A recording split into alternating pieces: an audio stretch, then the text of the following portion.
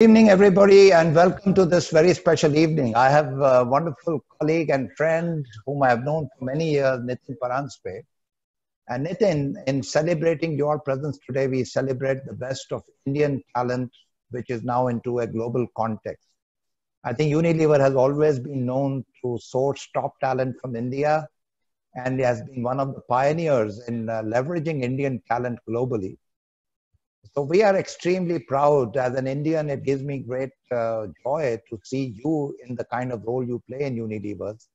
And what a celebration it was for us when you actually got the position. And you and your family must have been happy, but a lot of us were happy for that event that took place. So, thank you very much, Nitin, for coming here today.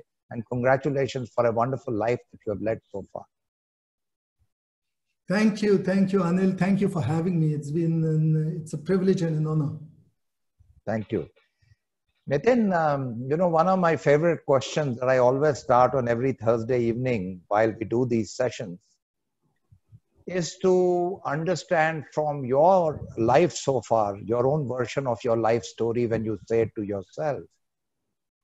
What were some of the things that you did along with your teams over the years that when you think of those, you still think there was something very special you did, something which made you and your colleagues extraordinarily happy, and something that you ended up doing together, which you are extremely proud of and gives you a lot of happiness?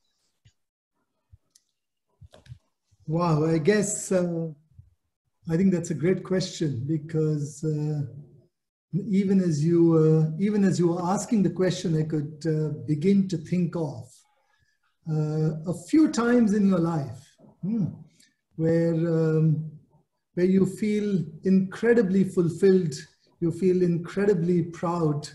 And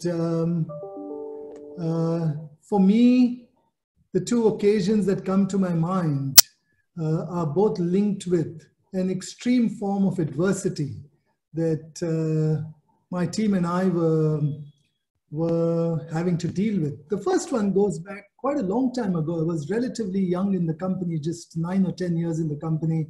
And I'd gone down to, I was made the branch manager of Chennai. And having gone there, just when I thought that it was a dream job for me at that point in time. And within a short period of time, we had the situation where the company faced a boycott from retailers across Kerala. It was, I think, in 1997. And dealing with that boycott with a large proportion of your sales coming to a standstill was nightmarish for me. But what stood out for me were one or two things. The incredible amount of trust and empowerment which I experienced at that point in time. It was a large enough boycott that it started impacting the sales of the company overall. And the chairman of the company at that point in time would call me up quite often. And I think he realized quickly when he called me for the second or the third time that I would be feeling the pressure.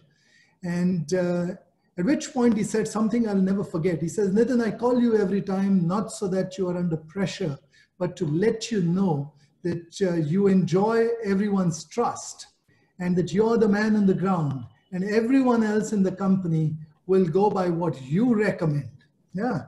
And in that one action, I think he raised my level of responsibility and how I felt about that situation by orders of magnitude. And then there was something else he said in his first interaction with me. He says, significant as this issue is, I want you to remember one thing, that we will always take a principled stand. And if it means we have to walk out of the state, we will walk out, but we will never succumb and we will never give in on our values.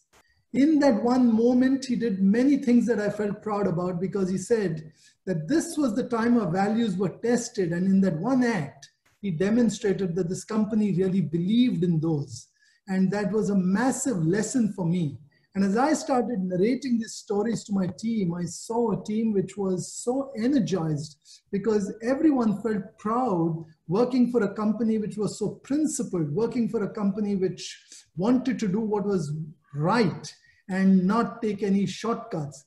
And the energy that I saw in the team doing things well beyond their call of duty, was, I'd never experienced things like that. So the first time I remember, I felt as if I was on a constant adrenaline boost. I could work for 18 hours in a day and still have a spring in my step and not feel tired, was around that time, because we were fighting for what we thought and believed in was a just cause for a larger purpose. And that felt incredible. We felt incredibly proud. So that was the first one. The other one was much, much later, another adversity. After I became the CEO of the Indian company, and at a time when I felt it was a dream come true. It was like a honeymoon period for me after becoming the CEO. But as I've said before, we all know honeymoons don't last forever. But honeymoons don't always end in a nightmare. Mine did, because we had the global financial crisis that took place within months of my taking over the CEO. And it was the most traumatic period that I was going through. And at that moment, I don't know why, but I remembered a chance interaction that I had with the late Professor C.K. Prahlad almost 10 years ago at that stage. And I remembered his story, which I had been incredibly inspired by, but I'm ashamed to say I'd forgotten about it.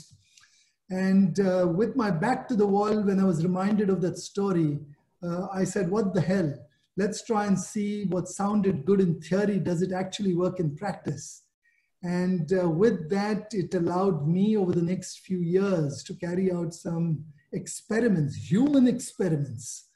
It's a long story, but I have been just taken aback to see how in the right conditions, the same set of people, how magic gets unleashed, different juices get created, and how teams can go on to do things that even each one of us as individuals did not believe we had the capacity to deal with and do.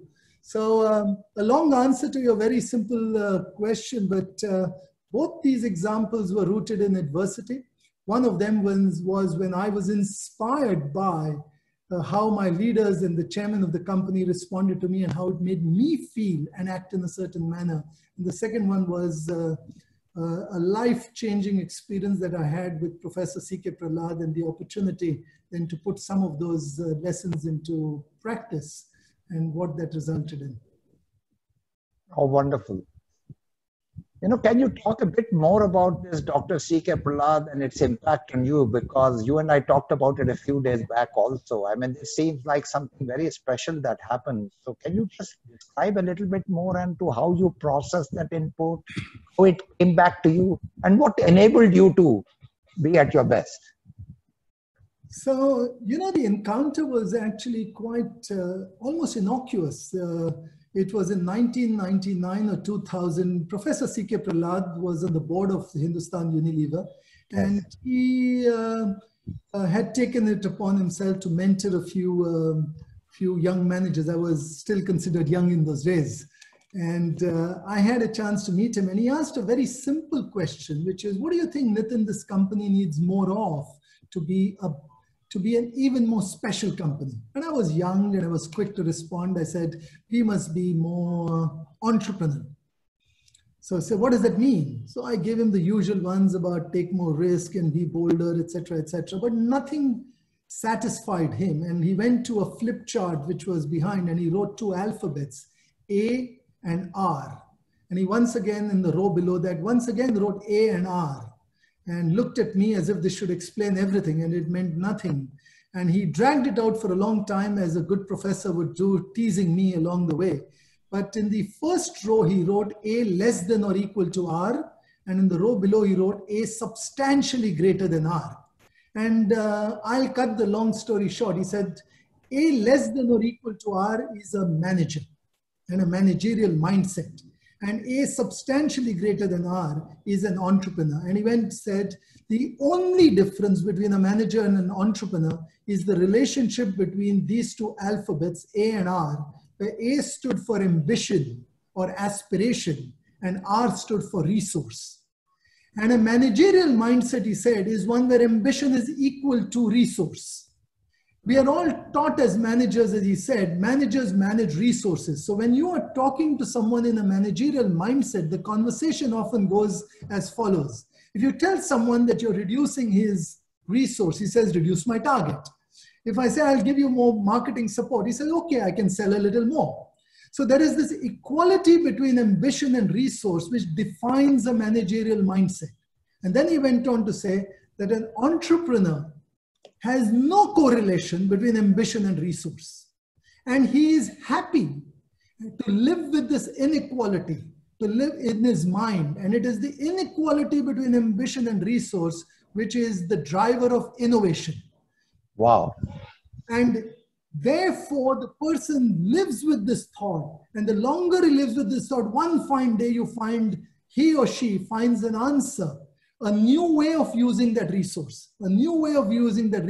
such that this inequality suddenly is not an inequality anymore. Ambition becomes equal to resource, and that's the innovation.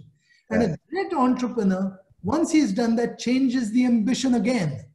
So you constantly live with a mismatch, and only mindsets which have the capacity not to feel burdened and being shafted with the mismatch are able to be entrepreneurial. That really was what he said. How wonderful, how wonderful. What department are you? You're in innovation? How can a necessary condition for innovation is a mismatch? If you can't live with the mismatch, you can't innovate. Now he said this, I heard this and I said, wow, he's a great professor, but I was very impressed. And professors are, well, they come up with these wonderful frameworks. And I was impressed and I went back, and I'm ashamed to say that I did not do anything about it for 8 or 9 years. Wow. And 9 years later, in this global financial crisis, when the world seemed to have been caving in and I was feeling terrible about myself, it wasn't as if my boss was breathing down my neck, but I was feeling I was letting down the organization which had such hopes. And that day I learned something, that falling in your own eyes is worse than falling in your boss's eyes. That's how I was feeling. And in that moment, I don't know why, sometimes serendipity has a role to play. And I don't know why this interaction with Professor Prahlad came back to my mind. And I wanted to see whether this actually works, because there was no normal thing I could do at that moment, which solved the problem. And I wanted to see, what does audacity mean? What would be a boldly audacious goal beyond the realms of imagination? And we chose an area around distribution and expansion, and took a number. I don't even want to go there, but it is so wildly off.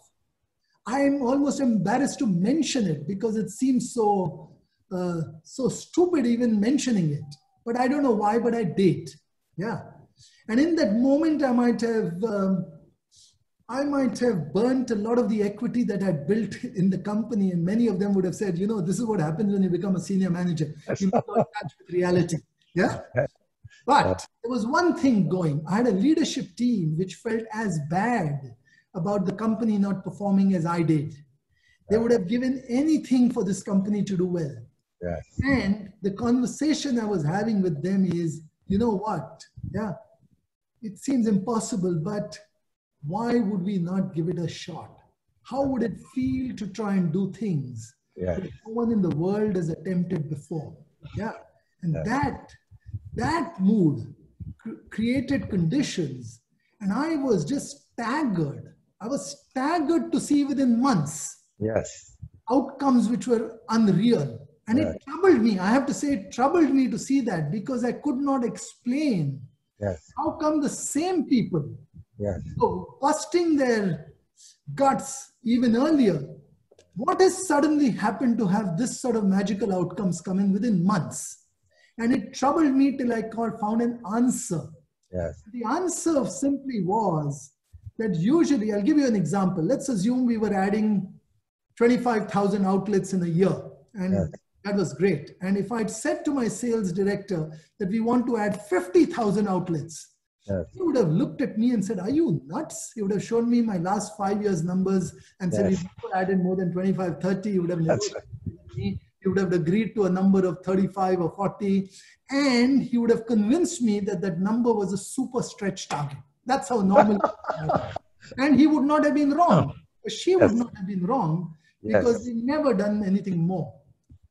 And then the number I had started off for was not 50,000. I had started off with 500,000 when every year we used to do 25. Yeah. Yeah. And that number was so wild. Yeah. The one thing it did was it did not lead to any negotiation. Because what can you negotiate? 400,000, 300,000, Yes. 400 and 300,000 is as stupid as 500,000. Yes. Yes. So the one thing it did was no negotiation. Yeah. And it allowed for a different conversation to take place. Yes. The conversation was, how will we feel going behind that number? Nobody expected to hit it. Yes. Nobody expected to hit 500,000. Yes. It was just the pursuit of things that no one had tried before. Yes. Wow. And then I asked myself, why do people negotiate? Why does that thing happen?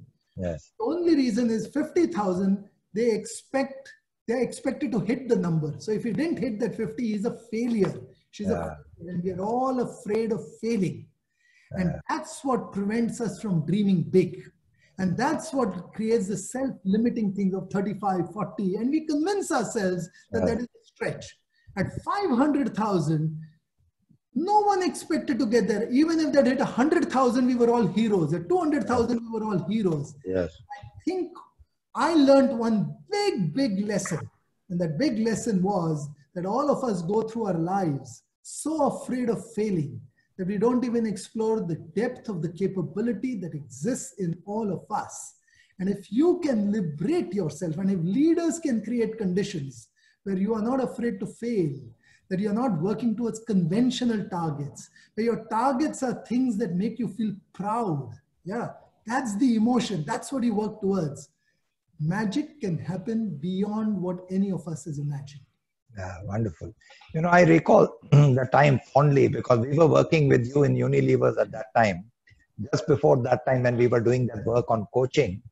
And I also used to hear from my colleagues when you were given that innovation category and you were trying to make things happen in a market which had kind of slowed down. And so we have very fond memories of the conversations that I and my team were sourcing out of that work that you people were doing. And it's quite special. To ask you another question here, in all this work that you did, what did you discover in yourself? Because they say the most profound knowledge is self-knowledge. And what did you learn about things that you do exceptionally well that you ought to value yourself to leverage it in the future? So what gifts did you discover in your own self during this kind of work? You know, some of this work was going on around the period, as you mentioned, when the company was slowing down. There was a lot of change which was happening. I'd just come back from London. I was new in my role. And in a way, I experienced in that period my first failure, real failure. I keep saying in my life, if I was to summarize 30 years of work experience, I would say it was one glorious failure, one chance encounter with Professor Prahlad, and one serious adversity which allowed me to carry out human experiments. And those would be really the three defining moments in my career. But that failure which I went through taught me many things. First, that with all humility, I would say the first 15 years were quite successful. I hadn't failed. And that had made me a little complacent. Yeah. And I am sorry to say that I lost sight. I lost sight on the consumer. I lost sight on the real issues that matter. I was trying to be too cute, too clever. And it wasn't working. And I was feeling terrible. I was spending sleepless nights. I reached a stage where I would wake up at 3 and 4 in the morning, simply not knowing what to do. It was possibly the time when I had my most period of self-doubt in myself at that moment. And maybe at that stage, you know, it's sad to say, but it was at that moment, after exhausting every other alternative, I went back to my core to who I am. And it reminded me of a belief system with which I had grown up with, but I had forgotten for an 18-month period, which was when you do the right things, the right outcomes must follow. To me, it is like a law. I often say it's like gravity. When you drop something, it falls down every time. So also, if you do the right things, the right outcomes will follow. And when this thought came to me at 4:30 in the morning, one morning, that saying, listen, the issue is not that complicated. I'm making it more complicated. I'm not confronting the real issue. It's staring at me. I'm not choosing to do it. Why? Because it felt expensive. It felt difficult. Let's just do the right things. And when I started doing that, I started seeing results come. And those results were much more sustainable. They were more long lasting. And I'm embarrassed to say that it took me that long to realize something that I have believed in. And since then, I have said to myself, in the end, you know what? Don't get taken in by everything else around you. We don't run a business which is too complicated. Our business is relatively simple. This is not rocket science. If we stay true, look at the consumer, understand the needs, the answers are often staring at us. Just do the right things and play for the long term. Even if it seems expensive at this moment, the cheapest that issue will be is now. The longer you wait, the more expensive it becomes. What a nice thing to say, because I often say this to myself. If you postpone the difficult things, including a difficult conversation with yourself, it will turn ugly. That is so true. That is so, so true. So one has to really face the discomfort in the moment that is happening and all the pain in the moment, rather than try to postpone it. One has to really, as you said, go back. And I think I'm so glad that you're saying you have to trust your own self to say there is a fair way and the right way to do business. It is absolutely correct. And one might do that. What a nice thing to say. Nitin, there is another thing I want to ask you, given the current context that is going on in the current circumstances. This challenge, some people say that in a way we should have always been prepared for it, but that's kind of hindsight. Some others are saying that this requires some extraordinary leadership effort on the part of the collective, not one individual. For example, one of the research analysts reported, a person of eminence reported, that India's GDP may reduce by 10% this year. I mean, this is like the worst estimate I've seen somebody come out with, but the person had his reasons. And then there are all these huge problems of small businesses who don't have enough cash and so on and so forth, right? So in this very, very challenging environment, what is being revealed to you on the size and the magnitude of this challenge? And what are you, for example, being inspired to do in your responsible position in Unilever? To leverage your own strengths to lead the company through these difficult times. And also, therefore, what is your guidance, especially for all the young people in this channel today, on how should they be thinking about this challenge and responding to this challenge? So firstly, I have to say that I could not have imagined we would be sitting in the world like this just a few months ago, and how virtually overnight the world came to a standstill and we were having conversations that we could not have imagined before, causing discomfort, getting everyone into a zone of the unknown. So I don't claim and profess to have definitive answers to all of this, because I remember when we got into the space, as a leadership team, we would have meetings every day, come together as a group, half an hour, 1 hour, keep talking about what do we do? How do we deal with this, as new things were being thrown at us from different areas. And we had a few principles to fall back on. And I learned a few things. And one of our principles was that we will, come what may, we will protect our people first. And number two, that we run a multi-stakeholder biz model and not a model which is maximizing value for one stakeholder, which is the shareholder. We've prided ourselves about running the company in a certain manner. And we realized very quickly that it was easy to say that in good times, The real test of our belief in the philosophy of running the business was in challenging times. And in these times when you don't know, when you're thrown up with many questions and you've never had prior experience, your values guide you. Your values guide you and help you determine between right and wrong, because there is no playbook. There is no prior experience. You're dealing with new things up front every time. And as we started dealing with this, we simply had to, thankfully, as a leadership team, we have a shared set of beliefs. We spend a lot of time talking about this. We even spent time, thankfully for us, 12 or 18 months ago, as we were having the CEO succession, new teams coming in, we sat down and spent days with each other crafting a paragraph, and where we could all sign up to and say, this is the philosophy that I can sign up to. It gives me energy to get up every morning and commit to this. And because we have invested so much time in understanding each other, the values and our beliefs, at times like this, we could say, go back to what we believe in. And you know what? When you do that, frankly, each one of us, what's right and what's wrong becomes relatively easy if we have the clarity and the touchstone of our value system to go against. And that helped us more than any economic modeling that we could have done at that stage.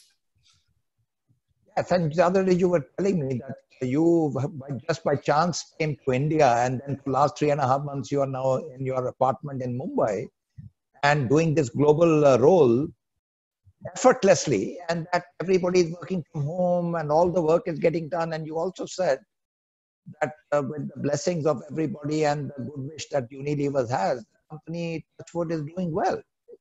Did I understand that correctly? So I think I would firstly, it's many positives out of this terrible event that society is going through, COVID.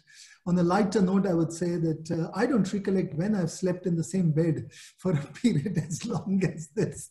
I would be traveling every week. I don't think I've had the opportunity of being with the family, and it's been a blessing in that sense, even as we are dealing with this issue. But it has taught me something else. The human spirit, the resilience that people have, how people across the world have adapted. And it's also taught me one more thing, how we can go through our lives with some self-limiting beliefs of what can happen and what can't happen, and what you can do and what you can't do.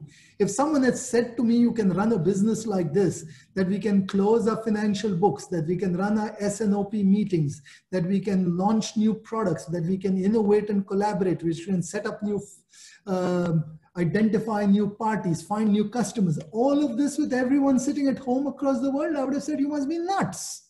Yeah. And yet all of that has happened.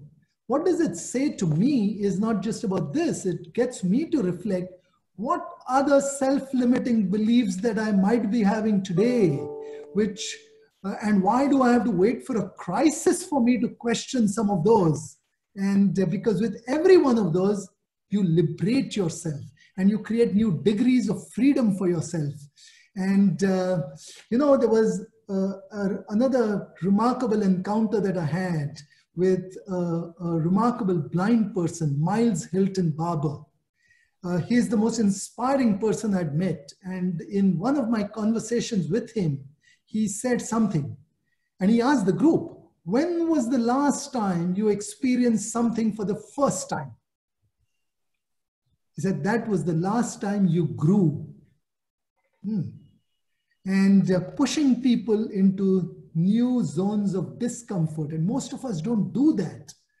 And that line has stayed with me. When was the last time you did something for the first time? That was the last time you grew. And that's another way of saying we have to experiment. We have to try new things. And I think COVID has forced us to try new things, and many good things have come out of it. Very nice. I'll ask a last question from my side, and then I'll encourage everybody in the audience who's already started putting a large number of questions. So last question from my side. Nitin, if there is something you look at the story of your life and you are still very young compared to what people are talking about in terms of, you know, people are talking about 65 being the new mid-age and 70 being young and, you know, 80 being a new career and things like that, new language. in the story that is still waiting to be told in your own life, what are things which are coming to you on what is giving you purpose and meaning to your own life? And what would you like your future life to unravel? What is it that are some things that you are dreaming about and things that are important to you? So I can talk about what is important for me, but I have never planned my career. I've always felt that sometimes we spend too much time thinking and planning and plotting how your future should be. And I've often said to young managers and young people who come in, yeah, that the best way to make sure you get ahead is to focus and do a great job at what you are given today. Good as you are, you're not that good that with half your mind focused on planning your career somewhere else and only half your mind focused on the job which you're given today, you will do a better job than someone whose 100% of his time, energy, and focus is on today's job. Yeah. So this is not to say you shouldn't have a broad idea of what you like, etc., but don't obsess too much about the future is how I think about it. What drives me? In a strange sort of way, ever since I was growing up, and I grew up in India, and most people in India would understand, I think I grew up seeing, and I remember one conversation with my friends when we walked out of some moral science class and someone said, oh, this is rubbish. Honesty is the best policy and things like that, which we are taught is rubbish. I said, why? What? Saying, look how many crooked people are getting ahead. And something happened in me and it said to me, why do you have to be crooked to get ahead? Why do good guys have to come last? Yeah. And why is it not possible that you can live your life with simple, good, middle-class values of decency, of respect, of fairness, of equity, and yet demonstrate that all of this can be congruent and go hand in hand with delivering exceptional outcomes in terms of whatever you choose to do. And I don't know whether this is real or not, but in a strange way, I'm a little idealistic. I'd like to believe it is possible. I'd like to believe it is there. And Wonderful. in a weird way, I'd like to reject everything that proves or disproves this and only look for reinforcing evidence in my life at least. You know, I remember many years back when I invited you for a seminar of All India Management Association, you reminded me that when you were a young man graduating from Pune Engineering College, I had probably met for the first time when I had visited your campus and we were looking for talent for Aisha. That's correct. And, you know, Nitin, then when you reminded me, I was reminded of that. And, you know, what you just said, in some respects, Nitin, you are the same person that always has been, which means I do not know whether to congratulate your parents or your teachers or everybody who contributed to shaping your worldview. But what a wonderful thing to say that, you know, if you lead your life based on some sound, good old human values and do the right thing for right people, eventually that is what life is all about, isn't it? That's how you're saying it. At least for me, I think. And yeah, I just hope that I have the capacity to keep, I keep saying, I'd rather remain this naive optimist all my life. Wonderful. Than become overly influenced by things around me, because that a little bit of naiveness and a lot of optimism is the sort of recipe I'd like to retain. Yeah. You know, now I'll open it up to people. So Prasad Subramaniam, who's a batchmate of Vindi Banga from IIM Ahmedabad, and he, you know, also is a visiting professor in marketing. He ran his own advertising company. So he's talking about some comments. He says, first of all, getting out of your comfort space is to attain excellence. He said, A.R. Rahman said to him once that he pushes his singers to always sing at half an octave higher in layman terms, at a higher pitch to bring your voice from unexplored depths. So that's one comment he makes. But he also made a comment earlier about what he was seeing and he was congratulating you for that insight from T.K. Prahlad. And so here is a question. In The God of Small Things, Arundhati Roy dwells on how her uncle made her lose her fear of failure by rewarding her to fail in her exams. So Can you talk a little bit more about how can you celebrate this failure and learn out of it and put it to good use? Can you talk a bit more of that? I can, and failure, by the way, I've learned more out of my failure than, which I talked about 2002, 3, than in many other situations. I tend to, however, use different words when I talk about failure. I'd like to encourage people to win and feel good about winning, but to use for everyone, or many people certainly would understand cricket. And I'd use the phrase that if you want to hit the ball out of the park, you have to leave the crease. And when you leave the crease, you have to be prepared to get out.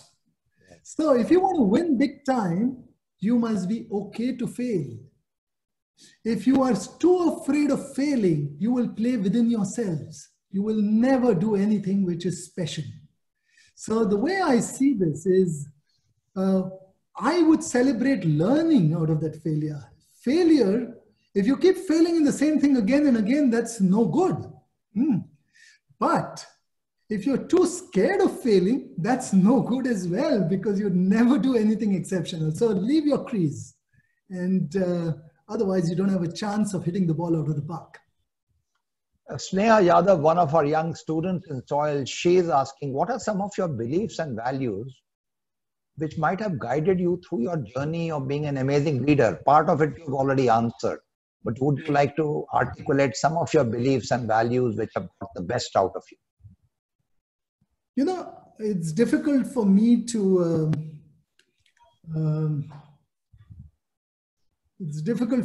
say more than what I have said thus far. Other than saying I have had the opportunity to work with so many wonderful leaders, and I saw one thing, that all of them were very different. And it taught me one thing, that there is no one cookie cutter model of leadership that exists. And I've always felt that there is a necessary condition for leadership, and I hope I'm able to retain that. And that is authenticity. I don't think I would ever want to follow someone who was inauthentic. It would simply not inspire me. It would not give me confidence. I would not feel that I could trust them. So authenticity, I think, is a necessary condition. I don't think being authentic will make you a leader, but I can guarantee you not being authentic is certain that you will never be a leader. So your best chance is to be yourself. And the second thing I would say is, leaders actually have a point of view. So don't be afraid of expressing a point of view. Having a point of view, once again, doesn't guarantee that you're a leader. You become a leader if that point of view is different. It's inspiring. It makes people say, wow, that's good. And people then want to follow. I don't think great leaders become great leaders because they seek followers. They become great leaders because they follow their beliefs. Great leaders are the best followers of their belief system, their conviction. I narrate a story. If you give me 30 seconds, I would say all of us know Mahatma Gandhi. And one thing I've always wondered is what might have happened when he set out for the Dandi March, and a day later he discovered that there was no one else walking behind him. Would he have stopped, or was he the sort of person who would have walked and tried to make salt alone? And I just feel he would have gone and done it all alone. And I suspect most people would have seen him like that. And because they saw in this man a person with such conviction, such belief, that it inspired awe and it inspired following. And that's why he had hundreds of thousands of people following him, because he was willing to follow his belief system irrespective of anything else. So I would say to everyone, I don't know whether I can ever be like that, but I'd say have a point of view and be authentic to yourself. Don't know whether you'll become a leader, but you'll be true, and that's your best chance. Wonderful. Rahul Jam, who heads the fashion, the business of Aditya Birla Group, and is the CEO for that business, He wants to ask a question. What were your key learnings during the global recession when you became the CEO of Hindustan Unilever? And which of those learnings would you recommend to sustain even during a normal economic scenario? So had I not failed in 2002 and 2003, I would have been wholly incompetent to deal with the 2008-2009 period. And I'm glad I failed on a smaller stage before I reached that. And all the lessons at that point in time, which is confront the issue. The cheapest it will be is now, etc., were helping me. And I had a great team, and I was a little more, and I had a great boss who had trust in me. And that helped me at that stage. And I would say to everyone at this moment as well, that as we are likely, as most people predict, that the world is likely to face a recession as a result of COVID, yeah, I would only say one thing: be relentless in your focus on the consumer.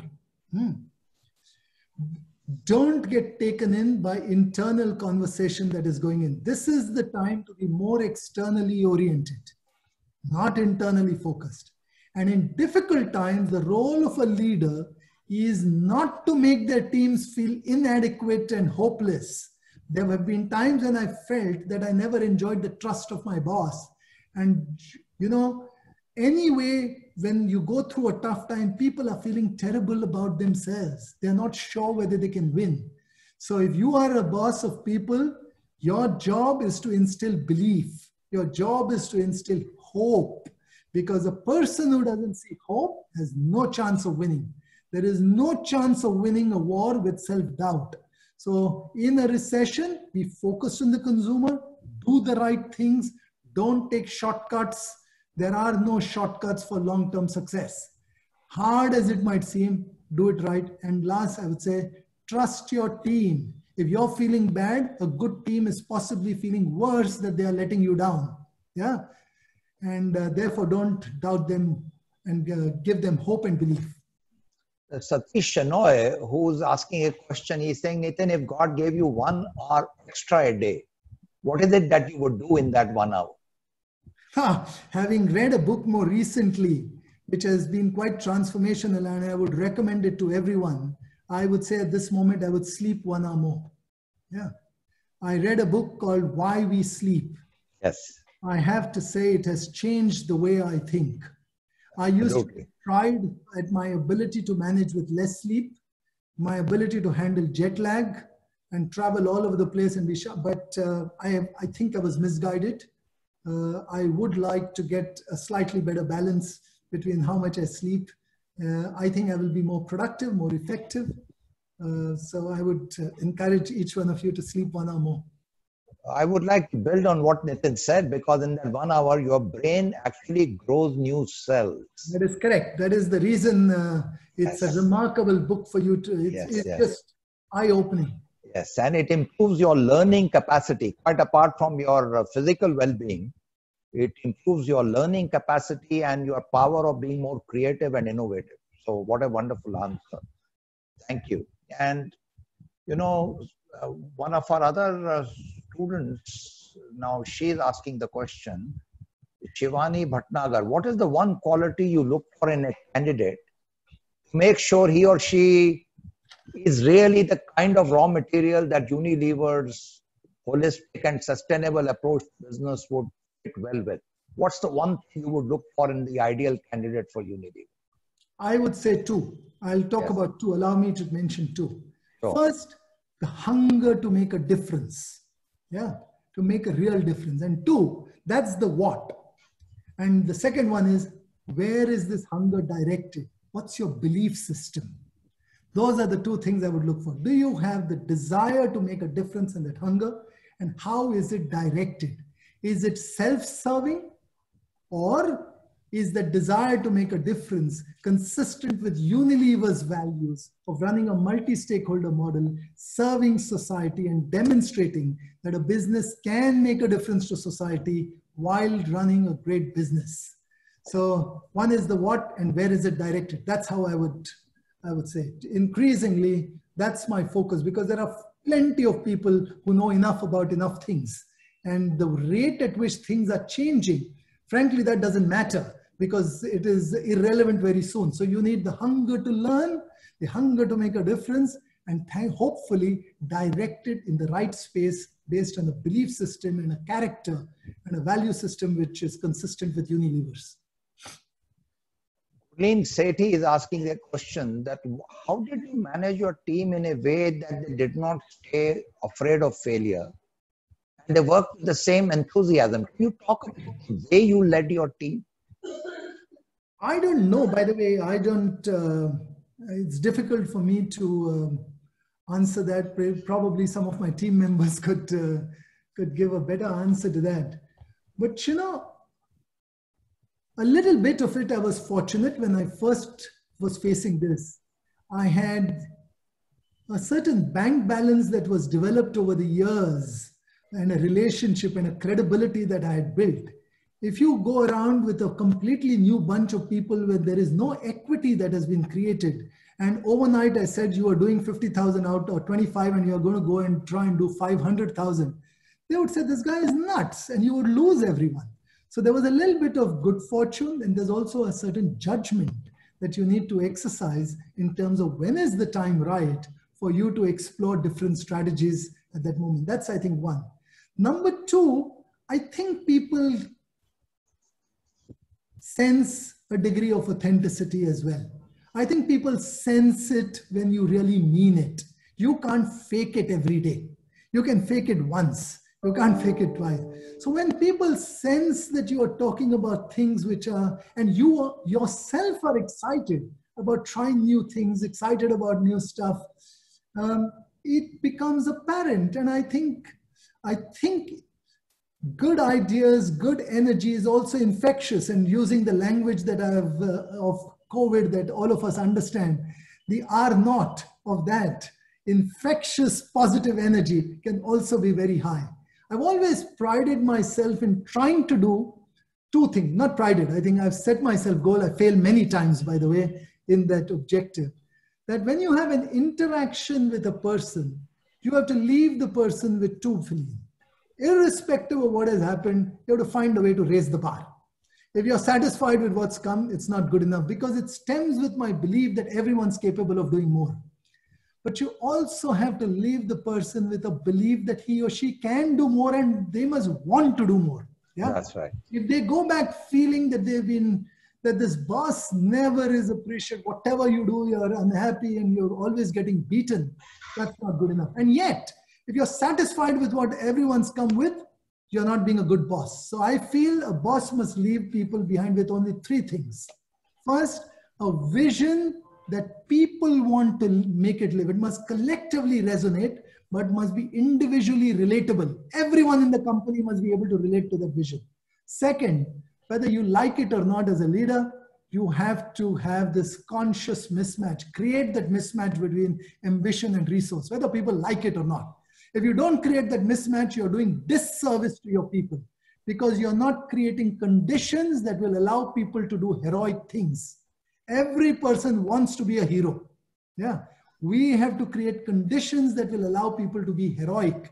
For that, a mismatch between ambition and resource is a necessary condition.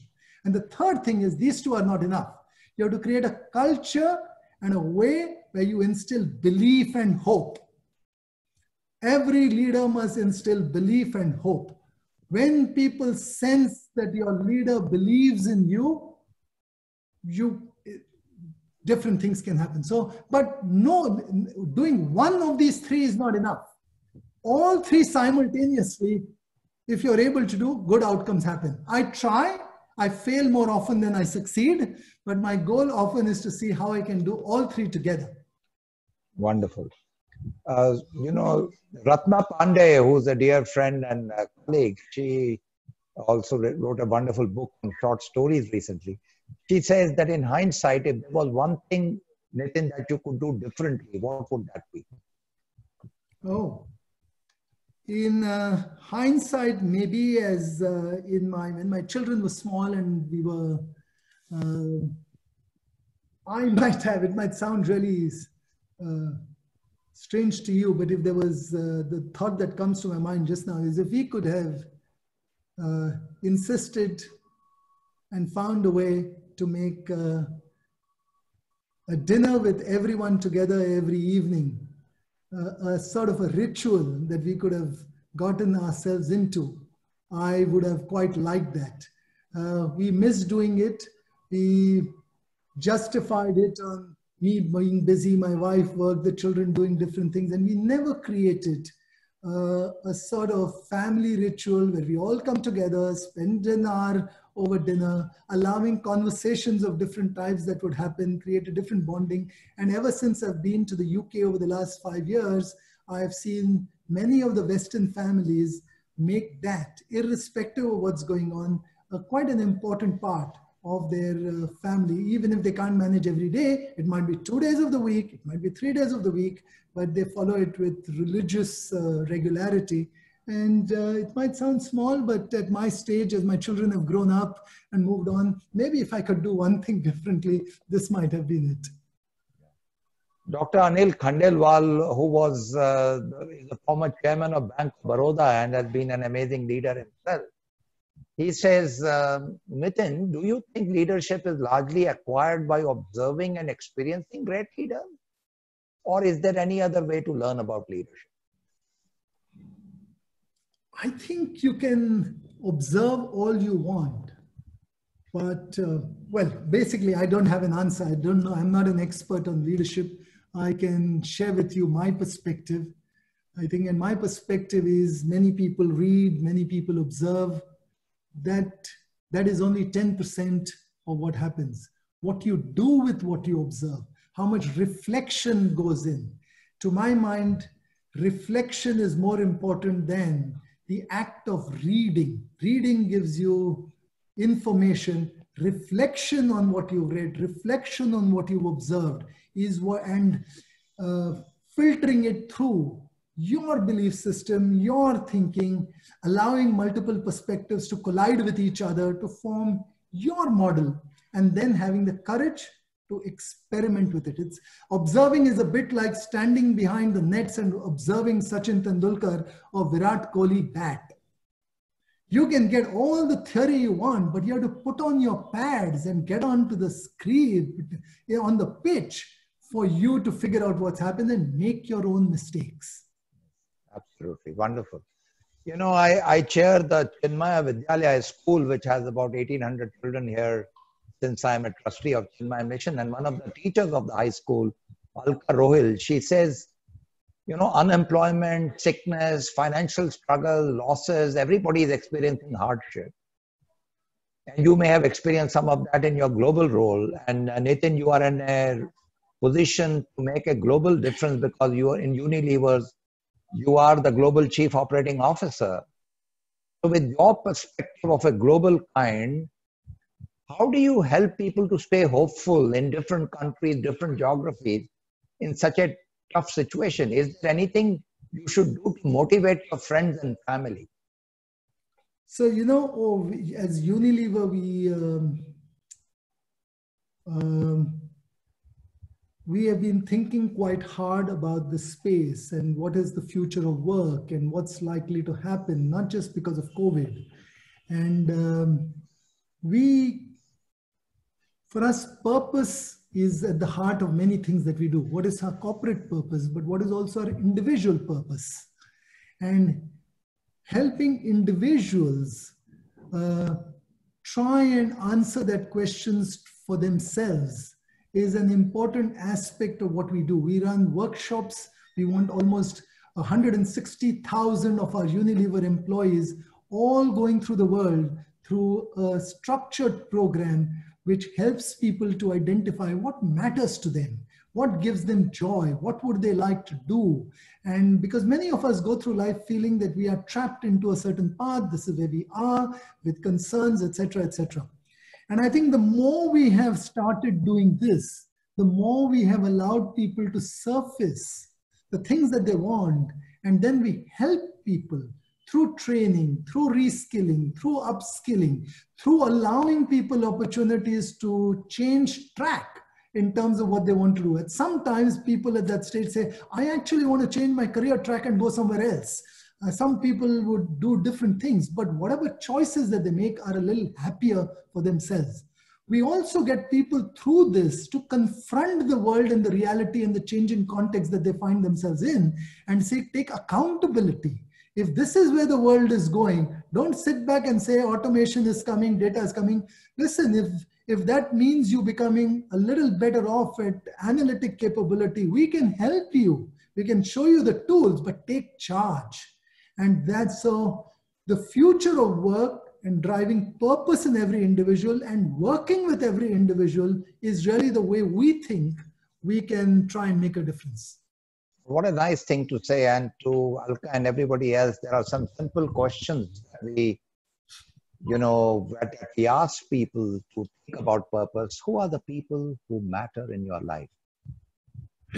What are their needs you are inspired to serve? And how can you use your own uniqueness, your own strengths to serve those needs? These are important questions, and Nitin is encouraging us to think of purpose in a comprehensive way. Gokul Krishan, one of our alumni of Soil, is asking that Levers is always thinking ahead of its time. So in these difficult times, is there any unique approach that Unilever has sourced recently on how to leverage your own strengths globally? Is there something unique and new that Unilever is trying out currently to really be a step ahead of the crisis? So I don't think there is anything, there's no secret that Unilever has. Unilever has always believed that business is here to serve societal needs, that if we are true, and I keep saying that in a strange sort of way, business schools have done disservice to business by propagating a mantra that the purpose of business is shareholder wealth maximization. I think that's not the purpose, that is the outcome of running a great business. The purpose of business is to serve societal needs. When you do a good job at your purpose and serving societal needs, society rewards you. And the reward that you get is the profit which you make. So that is the outcome, but not the purpose. Over decades, we have got confused between purpose and outcome. And that's why business has got misguided. That's why business is losing trust in society. That's why the Edelman's Trust Barometer shows how lowly business leaders have been rated and how low the trust is. And it is our job to win back that trust. We genuinely believe the time will come when society simply will not give any business the right to operate if its actions are not overtly socially responsible. And our model is to try and integrate that. And I hope as we do that, we build muscle a little ahead of the rest so that when that situation comes, we are better prepared. But we do that not for any other reason, but because we believe in it.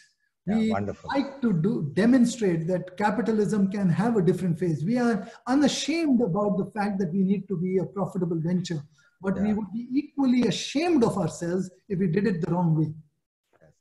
Narendra Paul, who is from the Chinmaya Organization of Rural Development.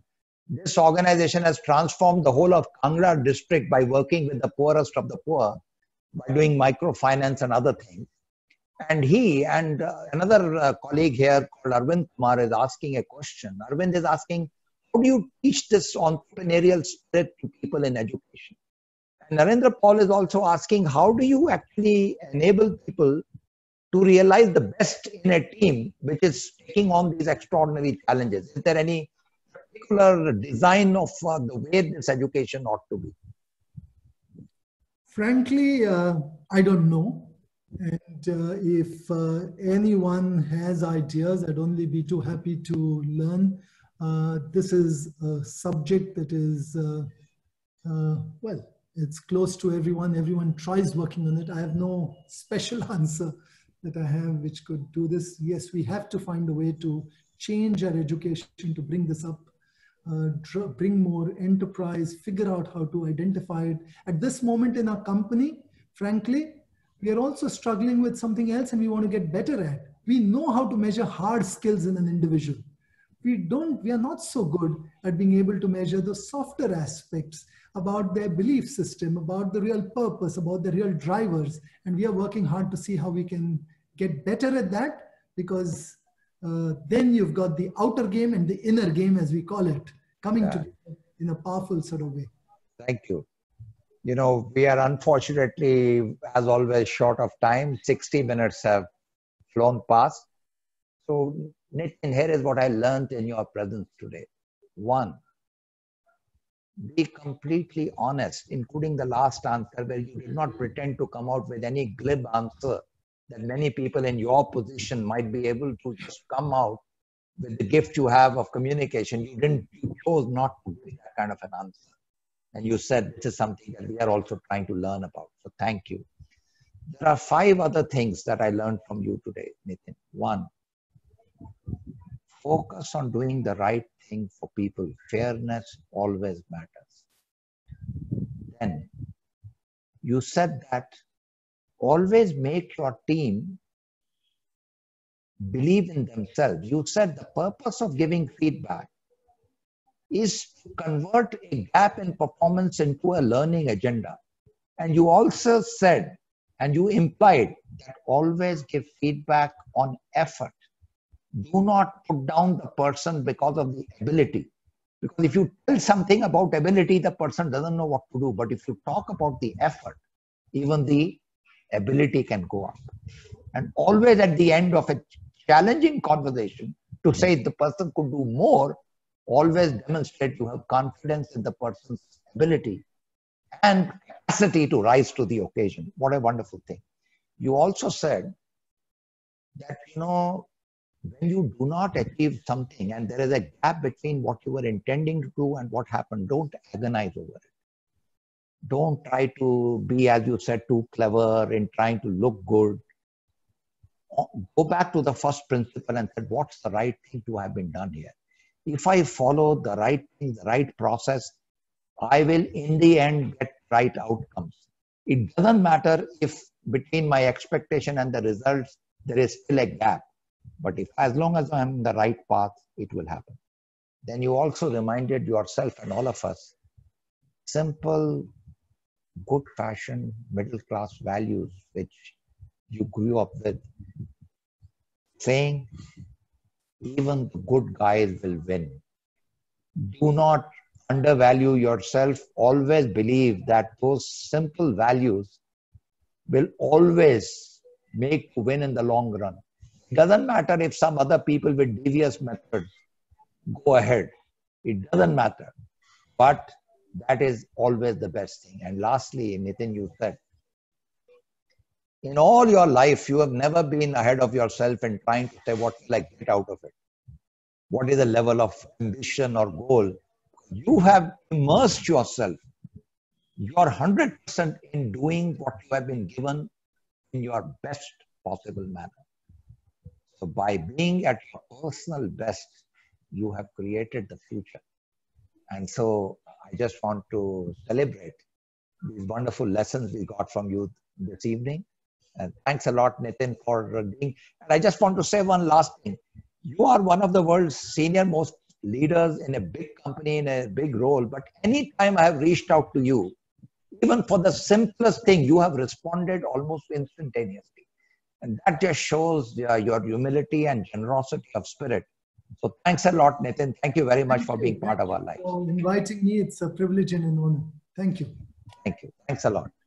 And everybody, next week on the 16th, we will have the wonderful Mr. Ajay Piramal, the chairman of the Piramal Group of Companies, who also tries to attempt to learn from the Bhagavad Gita and includes lessons from that in his own global company. Look forward to being with you next Thursday. Thank you very much.